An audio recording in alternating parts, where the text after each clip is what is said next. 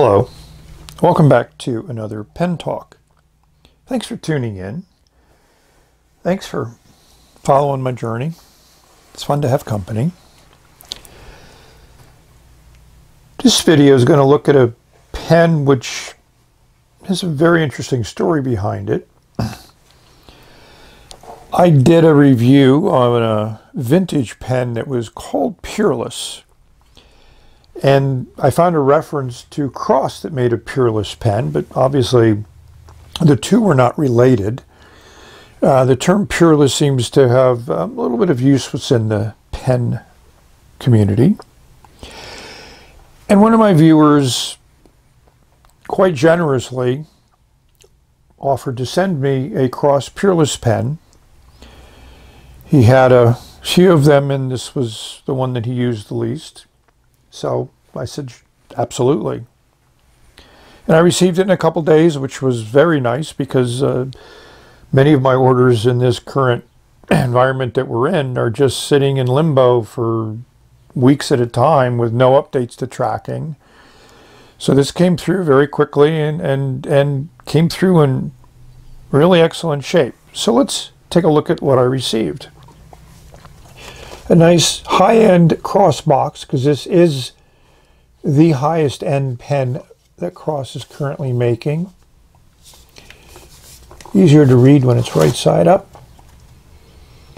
You know, the identification, and definitely states made in China. There's some more identification on this end. And what I really appreciate is the previous owner kept all the packaging intact, including this label across the end. And some different languages there. So the main presentation box just slides out of the sleeve. And I think the sleeve is mainly there for protection. I think most people would discard the sleeve. So we see embossed in a gold tone color, the Cross logo, the name, and then there's some embossing here on the side, which also is similar to that logo design. Nice black and gold, more, I'd say more on a yellowish gold side, but certainly in that family of colors. The top is hinged, so it comes off and we see a nice protective foam pad. Again, all the packaging was retained by the original owner. We have your common booklet here in the top of the cap, just held in by elastic. Underneath that is another nice design motif. Again, they're promoting the 1846, as this is their, flagship model pen. One would expect that. And here's the pen. And sitting in that black velvet, it is certainly an impressive looking writing instrument.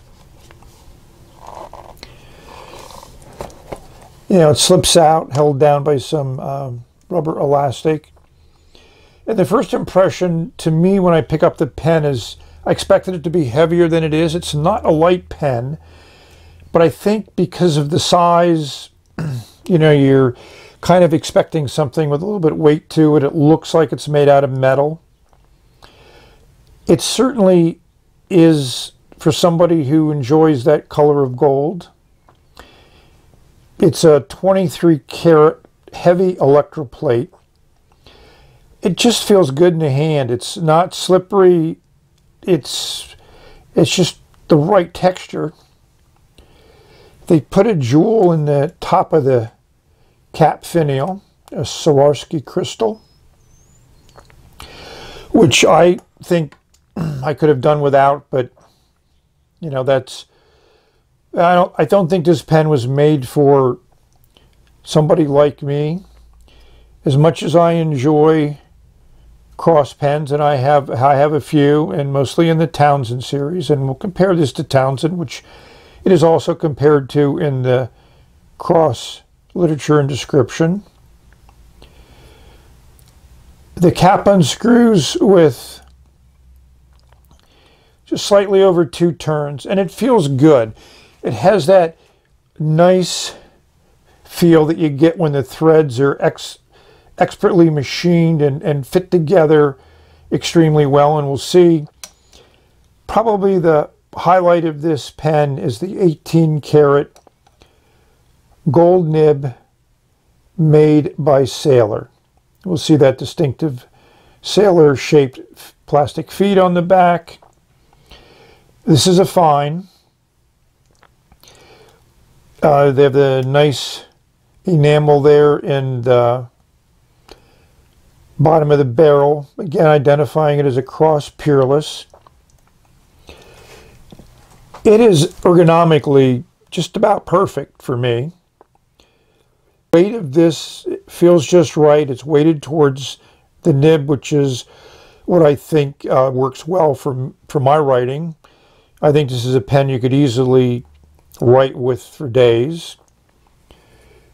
It does post, and it posts securely with a little bit of a snap, and that certainly throws the weight of the whole pen to higher than I'm comfortable with. But for those of you that need to post and must post, that's certainly something you can do. And the cap takes a deliberate effort to remove. There's no way that cap's coming off without some effort on your part. The barrel unscrews as one would expect, and we see that standard cross converter, proprietary design. Underneath of this velvet bed is 2 cartridges and some other openings, which may have been where the converter was initially when the pen was packaged and sent out. The converter screws in, which is something that's always nice with a high-end pen. And there's that long section here that seats very, very well into the back of the feed. So it's well designed. There's an identifying number on the section here. I think that's coming out. So it's, again, this pen lists for $600. The discounters are selling it for around $450. You can buy this pen in black on Amazon for $280. So to me, the real pleasure of the pen, I think, is going to be the nib. There's been a couple, I think, very good reviews by Gourmet Pens and Fig Boots. I'll give you those links above or below, depending upon where you're at in watching this video. So we're going to do some comparisons and put a Sailor ink in here and see how that nib performs. I think we have to have Mr. Crab, and I didn't say Mr. Frog, which I do on more than one occasion. Hold up the pen for your visual entertainment and see how the light plays across the engravings on the barrel and cap, kind of a crosshatch engraving. And the light plays off the shiny bits on the end of the barrel and the cap finial and the clip and the little band. So visually, not necessarily my taste, but I certainly can appreciate the look of the pen, the classic design, the extremely well made that it is. So we're going to let Mr. Crab come around one more time, show you the pen, and then we'll dive back in to the review. We need to look at this cap a little bit more closely under a little bit different light. Light certainly changes the way things look. There is what appears to be a serial number at the top of the cap, very finely engraved. The crystal shows up nice, and I did use a nice soft brush to clean out the dirt that had built up in that cavity there. But certainly this shows off the design detail that went into the making of this pen. And we need our LED light to take a look at the inside of the cap. There's like a double plastic liner in there. One is this liner which has the threads which facilitate capping against the metal threads on the barrel. And then down there we have a nice white cap liner that works as an excellent seal. You can see those ledges in there that snap onto that metal band at the end of the section. And we'll play a little bit of the light here across the cap.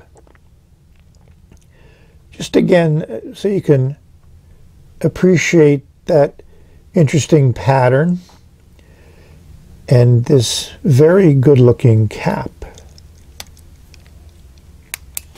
So Cross references the Townsend as one of the inspirations for the design of the Peerless. So I brought out my Townsend.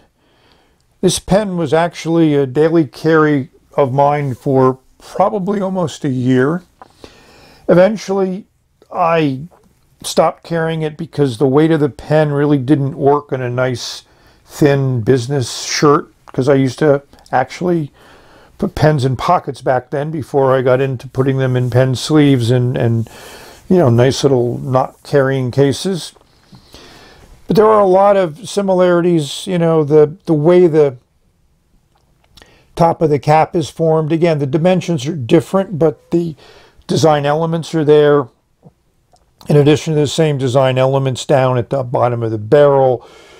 You know, a different design, obviously, of the clip and different cap bands. But to me, having, you know, worked in retail and design and manufacturing, and, you know, I am impressed with the ability of them taking design elements that are standard cross design elements and putting them into an upscale format and creating a top-of-the-line pen, but still staying true to their roots. So that I appreciate. They make mention and support the fact that this was designed in the United States. They still have an office up in Providence, Rhode Island. And if you have any concerns about the quality and it's a lifetime warranty on the pen, then that's where you would communicate with in regards to any type of service that you might need. So that's nice. The fact that the pen is made in China, those of you that follow my channel should know that that doesn't have any impact on me one way or the other. They do make a lot of pens, and they do make a large variety of pens. They do not make many pens of the level and quality of the Peerless, but obviously I think what this pen shows is, given the right incentive, given the right market, they could certainly make pens, you know, of that high-end quality. From my perspective, they're more into producing volume rather than going for a high-end limited market. But who knows what they may evolve into over time. And they, you know, they even, you know, mimicked here just a little dimple there. It's the crystal. So it's just nice. This has a pull-off cap, and for some reason I expected this to have a pull-off cap, and I'm certain from an engineering viewpoint they decided to thread it so it seals correctly. There's a nice plastic liner inside. But I thought it would be good to compare a sailor nib with a cross nib, which is a very classic cross nib design here. If we flip them over, we'll see the differences in the feeds. But both nibs have their interest and attraction. 18 karat is not a standard carat used by sailor. Most of the nibs that they do make in 18 carats are their kind of inlaid nibs for their pocket style pens, you know, kind of like Pilot does. But I thought you would find it interesting, and also that same, you know, metal ring at the bottom of the section, which I think also facilitates the capping and sealing of that nib in a similar black section, but obviously much more girth to the Peerless. Being an upscale pen, you'd expect it to be bigger. We also need to compare the Peerless with the Cross Century, which is the iconic cross design which has been around since the 30s. This is one of the later versions, well, probably 40 years old, but one of the later versions of the ballpoint. Had the twist expel mechanism, which was excellent. These pens last forever, and the refills are great. But I mean, that size differential is just unbelievable. I can't imagine two pens having that much of a difference, and still, again, having some of that design elements in common. But I certainly feel that Peerless has much more in common with the Townsend design. Since it's compared to Sailor nibs, these are the two Sailors that I took out of my collection. This is a Pro Gear, the full-size Pro Gear. You know, the next level up is King of Pens, and here's just a 1911 standard. So this has a 14 karat nib and a 21 karat nib, which is what Sailor uses in most of their pens. Let's uncap them and compare those nibs to the one they put in the Cross. So here we have the three nibs. We'll line them up there at the section, so you can see that that 18 karat nib has a similar size, but certainly shaped differently than what's on the Pro Gear, which is the 21 karat nib. You can see the difference in the colors, and the 14 karat nib is on the 1911 standard. You flip them over, you'll see how those feeds are very similar. Yeah, again, Sailor makes some phenomenal nibs. This is a Nagatagi Togi nib, pretty substantial gusher. If you hear some strange noises in the background, we have an intense storm coming through right now, so it's rattling the screens and blowing pretty good. But I just thought that would be comparisons, and definitely you cannot remove the Sailor influence and lineage that Cross has in their nib. In deciding what ink to use, this one I think will fit the bill. As you can see, I add my own labeling to it on the top as I store it, so I can only see the top. Yes, this is Yamadori Aqua Pheasant ink. I've had it for a while. As you can see, it's 2016. The color card shows it's a dark teal on the blue-sided teal.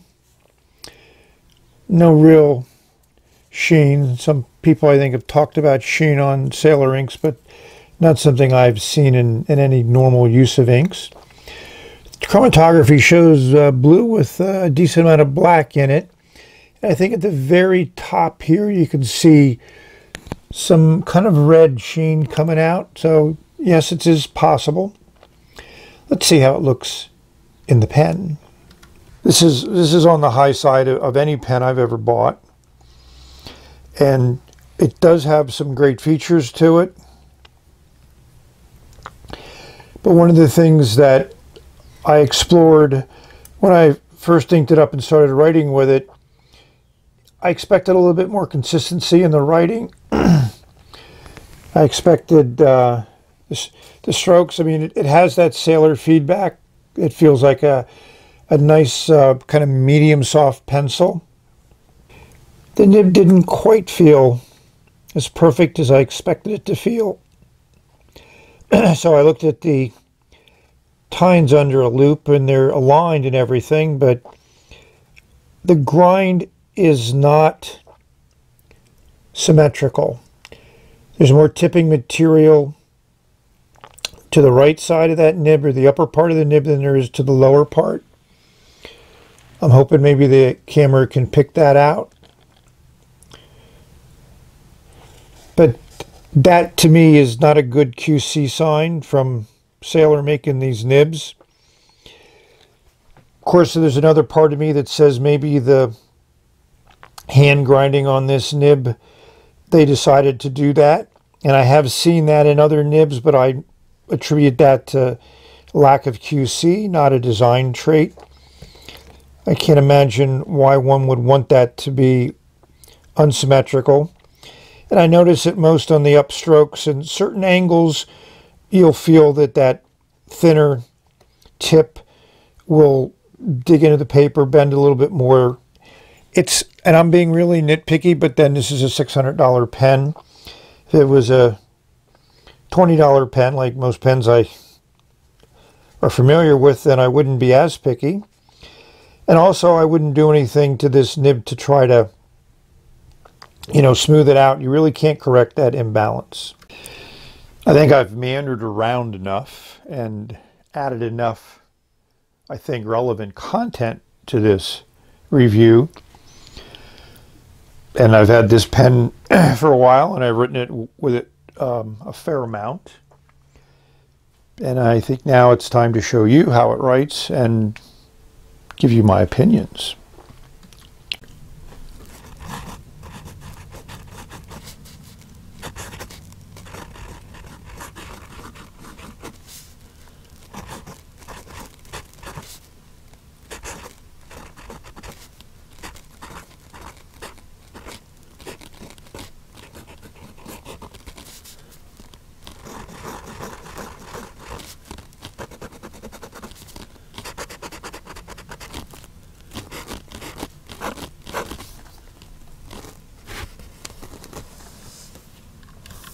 For those that have used Sailor pens, to me, this is definitely a Sailor nib. It has that distinctive Sailor feedback.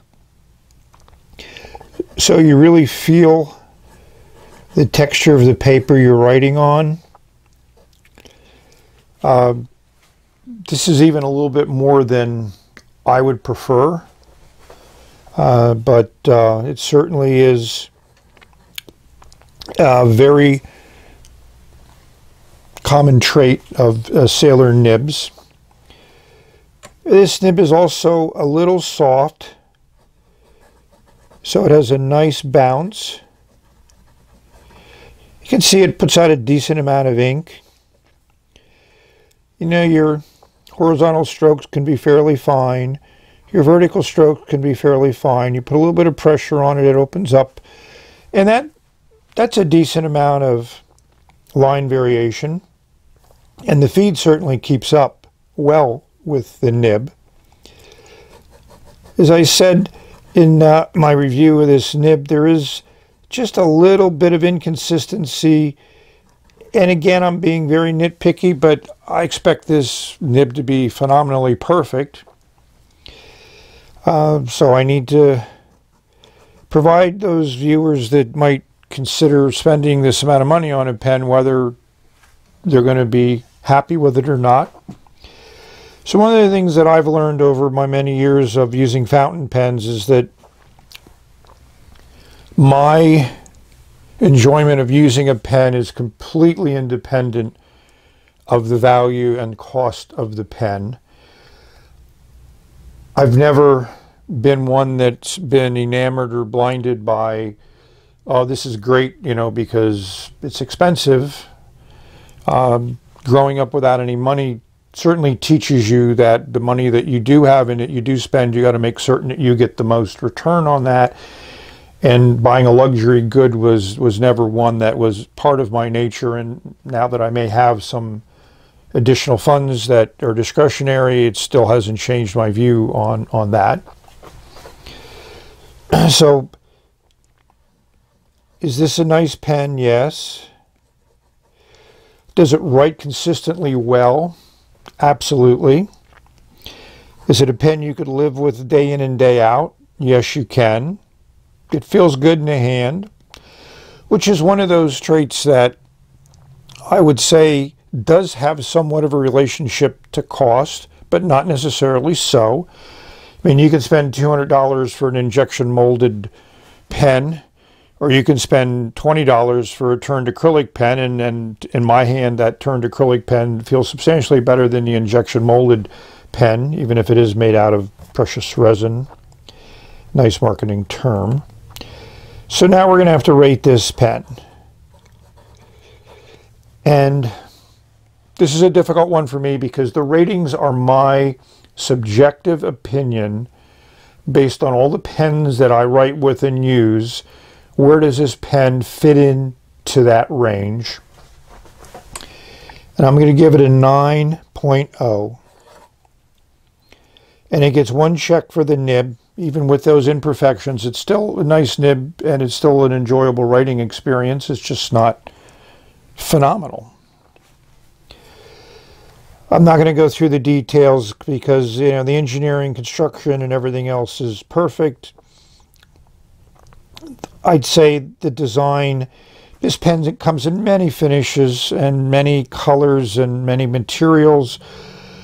So just judging this on its own, I would say that it's not a finish that I would choose. But again, for someone spending a lot of money and wants a bling, you know, an item that if you're using in your office and you whip it out, people might say, wow, it's big, it's shiny, it's golden. But that's not something that floats my boat nowadays, and never did. So enough of this. I'd like to thank you for watching. Hopefully you've enjoyed this. You know, I'm very pleased to have a great audience that is engaged with my videos. I've gotten some very nice feedback from many of you on how my videos provide you with some entertainment, some enjoyment, some diversion in the current situation that we're in, where we're all pretty much quarantined to home. And I did go out yesterday, the first time in about 6 days, to do my grocery shopping, took my list. I was able to get everything that I needed relatively quickly, and that was always nice. And I did have a very nice homemade mask. And one of the things that made my day yesterday was getting a delivery of black elastic so we can make more masks. And here's a picture of the elastic and the masks and the fabric. So it's funny that, you know, 6 months before, if someone said that that was going to be your high point of a day, then I would have been very skeptical, but obviously I would have been wrong. So do the best you can. Help your neighbors, help your friends, help your society. Help everyone get through this, and hopefully you can get through this too. We'll all look back upon this, hopefully, with a lot of things that we've learned, and hopefully things that we could do better. So take some ink, put it on some paper, find a pen to facilitate that, and share your thoughts with others, which I'm certain they would very much appreciate. That's the end of this video. You notice the pen starts up right away. I've never had any issues with flow or starting or anything, and that Sailor ink does work well with this pen, which is what I expected. So you're going to say bye for now. Stay safe, stay healthy, and most importantly, stay happy.